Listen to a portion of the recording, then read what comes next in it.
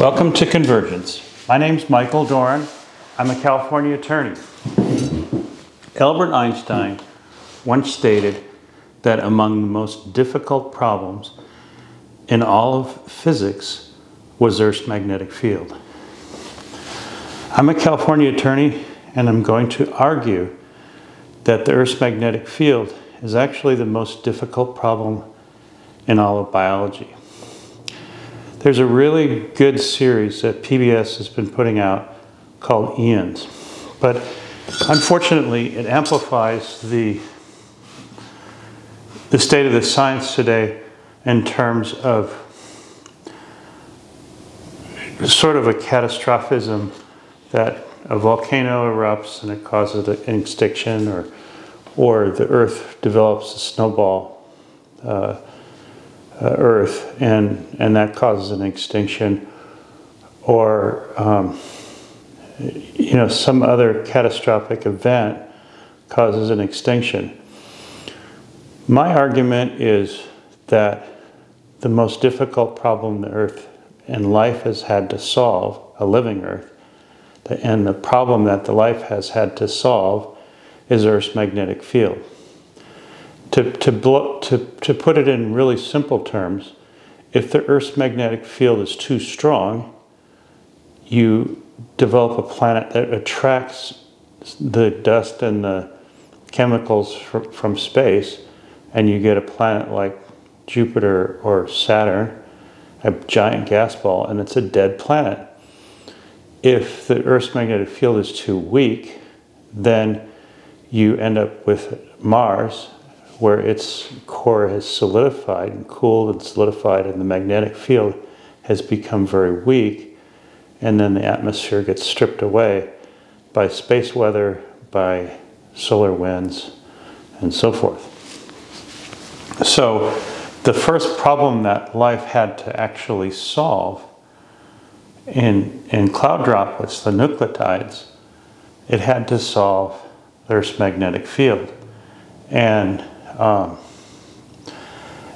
so that's the source of life. And there's ample proof, just like a lawyer would argue about a murder case or some other type of legal argument.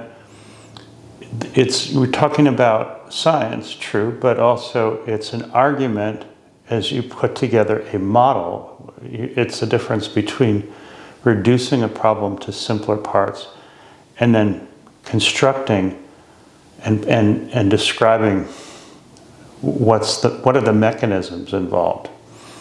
And my assumptions then begin with the Earth's magnetic field is the most pressing or important or dominating problem that life had to solve. And from that perspective, then you understand what has been occurring over time. And grand time scales really help us because even though it's hard for us to think in terms of big time scales move certain variables around that make us understand, given the evidence that we have of early Earth and what it was doing and what we see now and what life we see and how life is now, it helps us to go on these grand time scales. And when you start talking about electrical things that are going on and then ultimately what the Earth's magnetic field is doing, you have to start with the most serious inputs into what's going on. And so that you start out with the sun. And the problem with the sun is just like any star, the sun is becoming more luminous. And since life formed about 3.7 billion years ago, the sun has become 25% more luminous. And so that energy has had to be, that added energy that comes into the Earth system has had to be adapted to and dampened and modulated by life. Life has to solve that. when it comes to Earth's magnetic field, another problem that the Earth has had over again these great timescales is keeping the inner part of the Earth warm. Now, the way at first this has been done was the moon's, what is the moon is a result of collision of something from space that hit the Earth and then was in a shallow orbit. And then over time, the orbit has become greater and greater. And that's indicative, that orbital change is indicative of energy that has gone into friction, like rubbing your hands. The movement of the moon around the Earth has kept the inside of the Earth warm and therefore conductive. But over time, as the moon has increased its orbit, and energy can't be destroyed, it just changes form. So if that energy from the close orbit moves out and it's in a bigger orbit and it's lost the energy from friction, then when the moon is away at a farther distance, you don't have 50-foot tides, then the amount of warming that's going on inside the Earth is changing, and then the conductivity is changing, and then therefore the Earth's magnetic field would have changed. And this is a random thing, this isn't controlled. So you had to deal with not just the fact that the sun is getting brighter, but the Earth, through the friction that the moon caused, was changing. It wasn't steady. And life had to calculate a way to do this.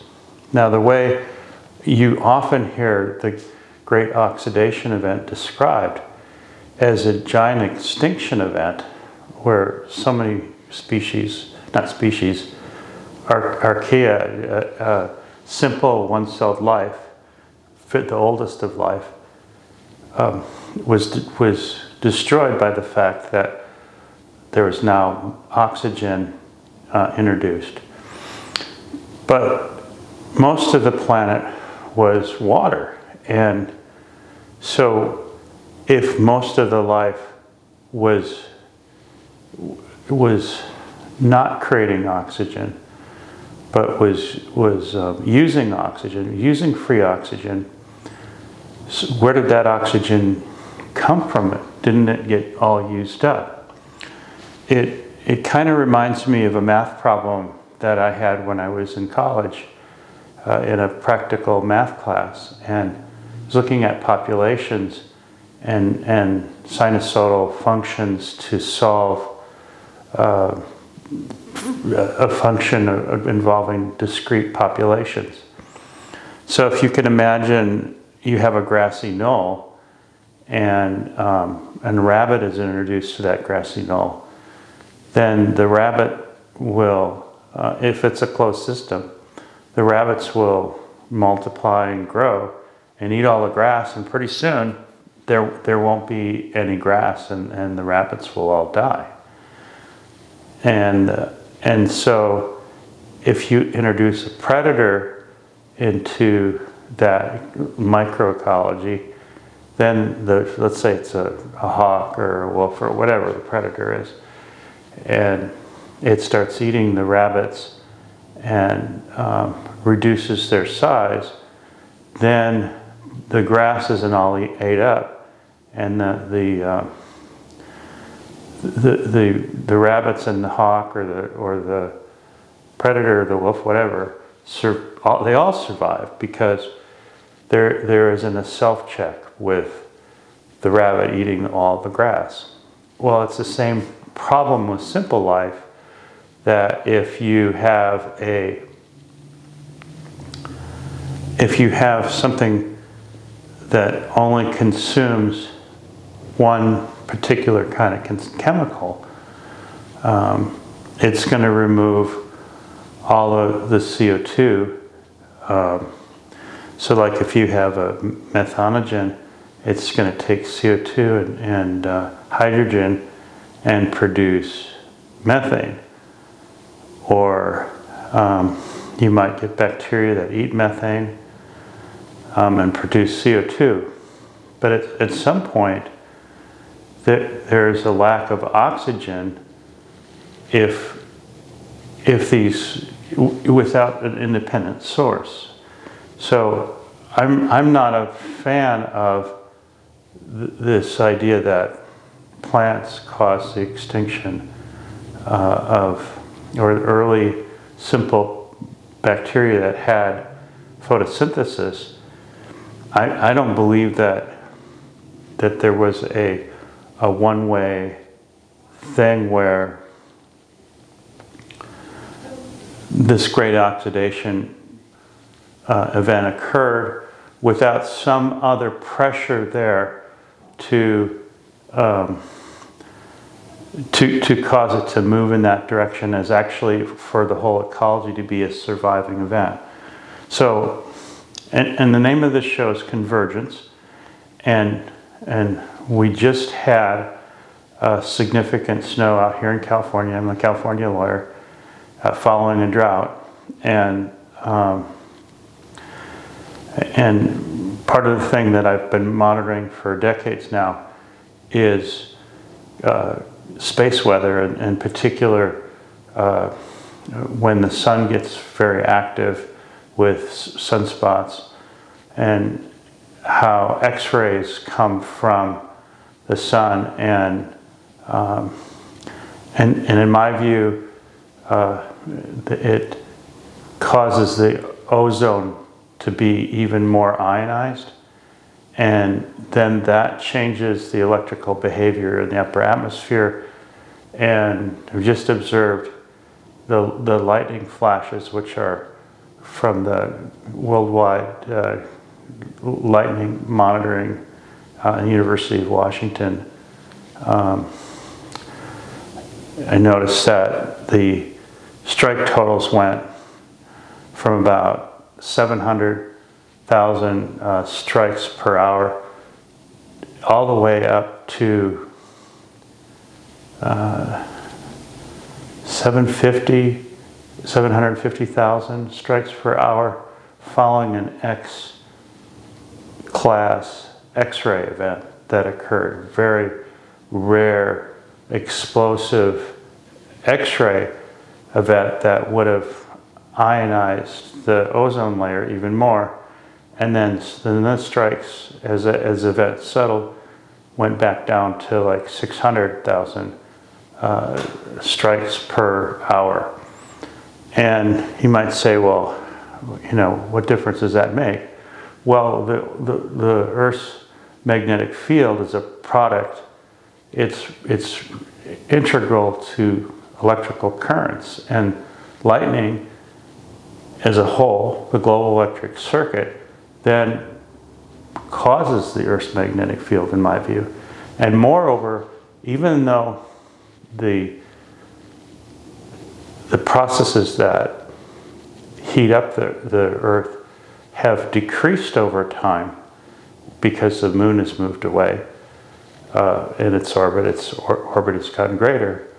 Lightning also, like a toaster, when you push the toaster down, it heats up the subterranean Earth and replaces a little bit of what the moon and the early Earth would have had in terms of just being hot inside. That you've got a mechanism to heat the subterranean, and also to do it in a way, given that life is like it's a person that's controlling the thermostat. So what we had with the Great Oxidation Event is not something that I look at necessarily as an extinction event. Rather, it's life as a whole solving a problem, which is the Earth's magnetic field. Because if the Earth's magnetic field is too weak, the planet's dead. If it's too strong, the planet's dead. And that's always going to be a selective pressure, in this case, in my view, to have life innovate itself, to create photosynthesis and then have even more pressure for that type of process to be fostered or to be more probabilistic, because it created a better environment for life. And then it goes a certain direction, and it's like an innovation to help modulate or dampen the Earth's magnetic field with the introduction to photosynthesis. But then CO2 is removed from the atmosphere, methane is reduced from the is oxidized from the atmosphere, and then there appeared snowball Earths. And you can see, again, this is convergence, just like the convergence of technology to see global lightning and to see the X-ray pulse coming from the sun, and then to see undulations in terms of the cloud behaviors with ice is going on. All these technologies are improving, and likewise the paleo studies have started to give us a great picture of what was going on even way back in time. We can look at strata and see that a green ocean, low oxygen, high iron in the oceans, and then you have oxidation, and then that iron precipitates out, which itself would have had a very significant electrical signal, and hence the signal on the Earth's magnetic field, because now all of a sudden you have this conductive strata in the rock that it also would affect this toaster effect that we have with lightning and lightning levels. So all of a sudden life innovated itself by having higher oxygen levels.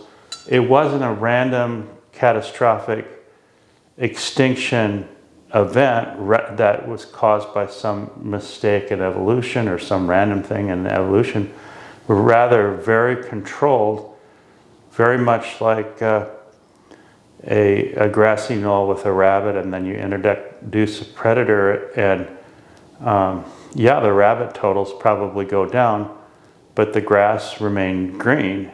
And here the ultimate ecology has to do with Earth's magnetic field. If there's no Earth magnetic field, everything, the atmosphere gets stripped away, everything dies. If the Earth's magnetic field is too strong, too much lightning, too much strong of a global electric circuit, then the atmosphere is going to kill everything too. And there's a little bit of self-checking here, because if the atmosphere gets too thick, then the potential difference to get a lead and then to have lightning or plasma behavior where it goes to ground is going to be affected by how thick the atmosphere. This is a very highly tuned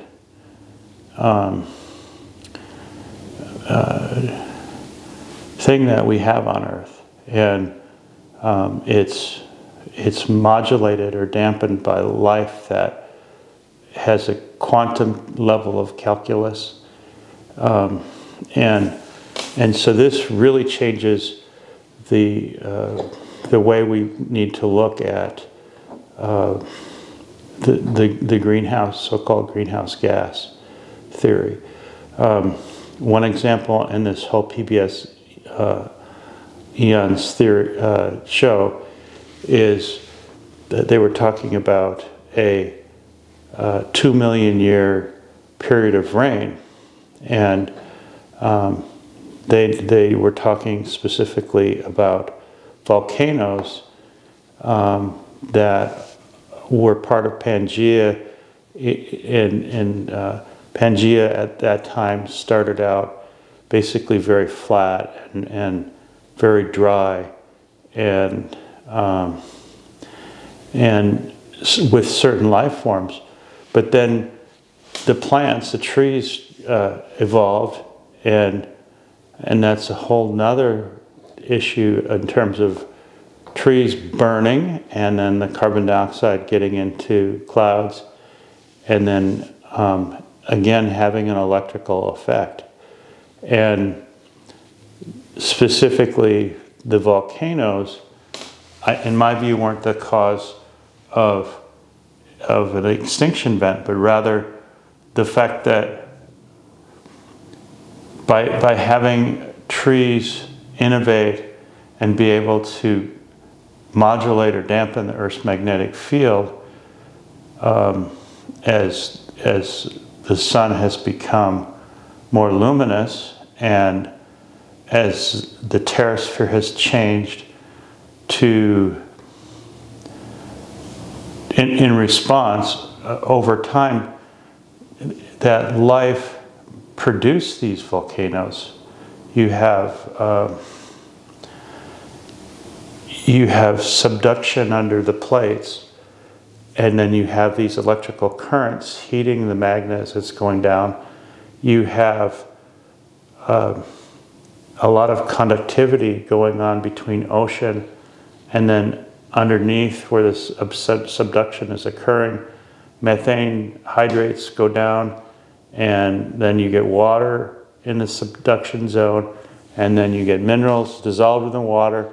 You get salt water, or mineral water, it's highly conductive, and then you get your volcano and it comes up, and that's a very close conductive pathway close to the sky. And again, you affect the ions in the sky, and you affect, again, the global electric circuit. So the biological innovation comes about, and then it changes the terrasphere, it changes plate tectonics, and then the biosphere has to adjust again. It's a highly calculated result of what's coming from space and what the Earth's magnetic field is doing. Ultimately, it's about the Earth's magnetic field.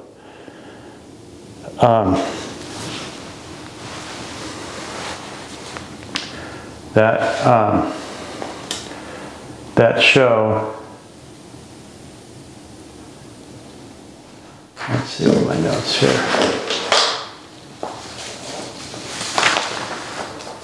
So they were talking, I'm going to try to quote a little bit from the time when it rained for 2 million years. The narrator goes, imagine an ocean so warm it feels like a hot tub. Well, the warmer the ocean is, the more salt water, when it gets warm, for each degree that it goes up, you have a 1% increase in conductivity. So that's going to affect how lightning is distributed. One of the interesting things about the volcanoes that they're talking about is it's not just the quote-unquote greenhouse gas effect in the tropics, but it's also when a surface low decarbonates into clouds and you have this electrical complexity, you're going to affect winds, you're going to affect the dynamics, and then those dynamics are going to curl up to the northwestern part of Pangaea, and those volcanoes are going to be created because that's where the electrical implication would be. When you have a storm and it's electrical, you're going to get these capacitive relationships with the saltwater ocean.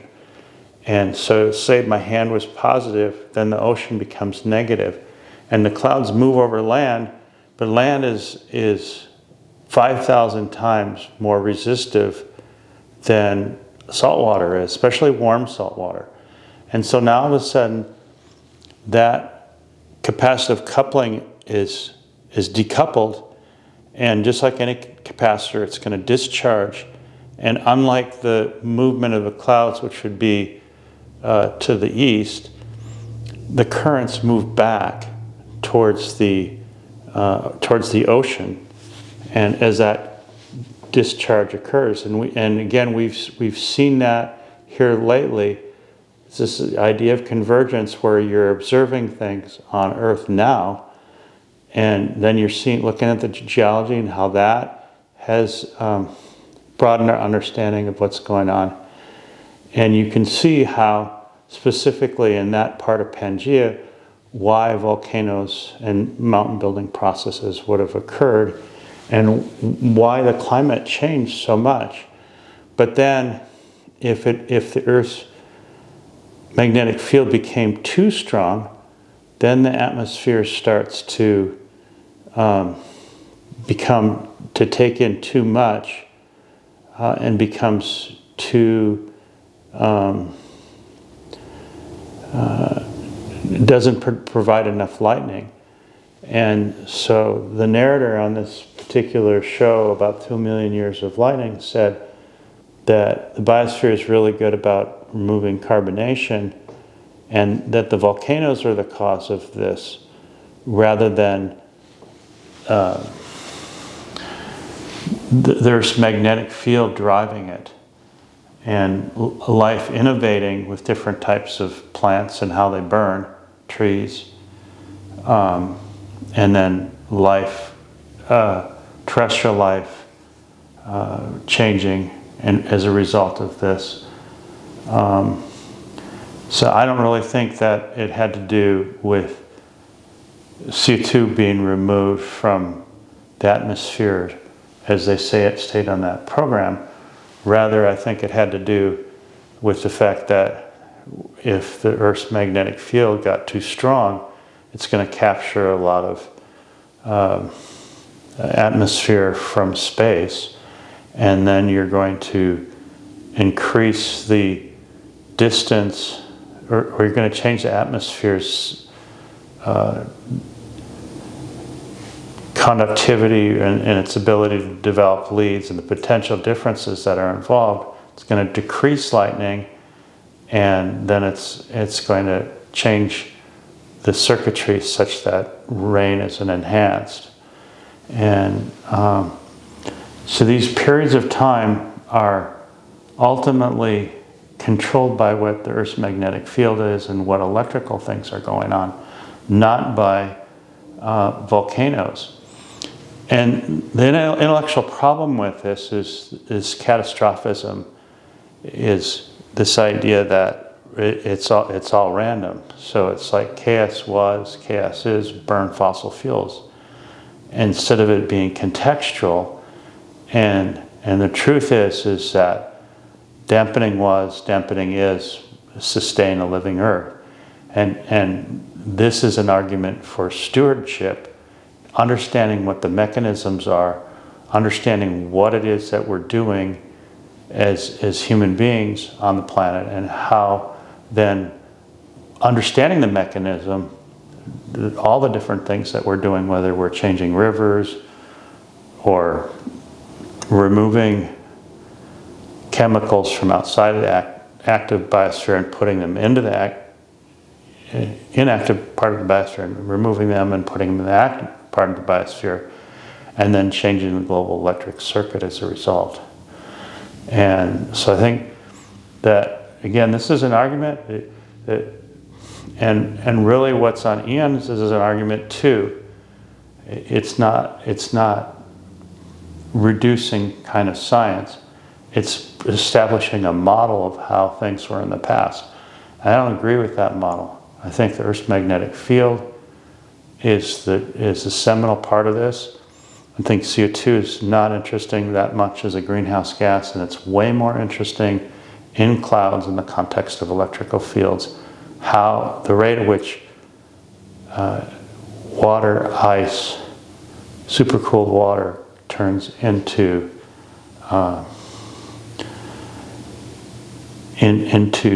ice, given the carbonation and electrical fields involved.